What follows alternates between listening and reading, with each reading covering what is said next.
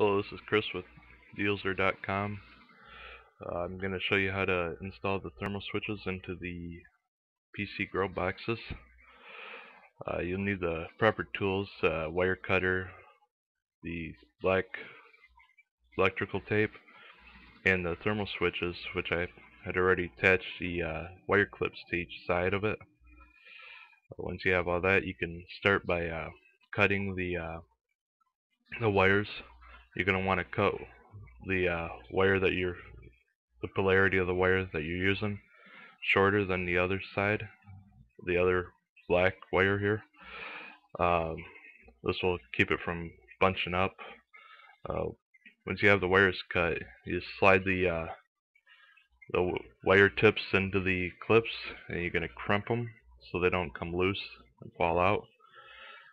Once you get that done, you're going to do that to the same thing to the other side, and you're going to crimp them as well on the other side here, as you can see me doing. It should look something like this once you have it all done. Then we're going to go ahead and black tape it using electrical tape. We just run it about inch and a half up the wire all the way across to the other side, being careful not to cover up the actual button on the thermal switch. Once you have that done, you just make sure the thermal switch itself is inside the box, and it will pop at 105 degrees and keep your plants safe.